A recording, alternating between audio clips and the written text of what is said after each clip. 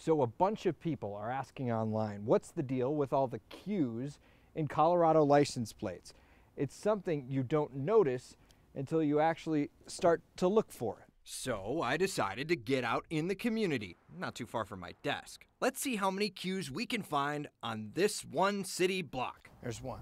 This may take a few minutes. In the meantime, we set up an interview down the street.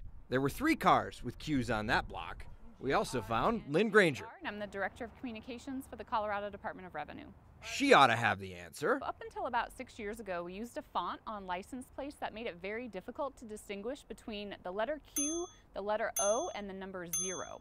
And that made it really hard for especially law enforcement officials to distinguish between those 3. So the DMV only used zeros, no O's, no Q's. 6 years ago, they made a slight change to the highway Gothic font they use that allows Q's and O's to appear more clearly. And 2 years ago, they started issuing plates with both letters. We've had about a rise since the December 2014. Between now and then, we've had an additional 200,000 vehicles registered in the state of Colorado, and of course that's about the time that we started issuing the Q and the O on license plates, so it would make sense that we would have a lot more of those. There's 4.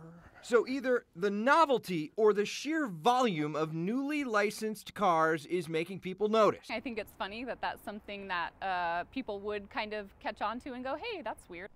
Back on our block, it didn't seem like a popular letter until the end. 10, 11. 4 cars in a row had Q's, making the grand total 12. And since then, I've seen Q all over the place. For Next, this is Steve Stager.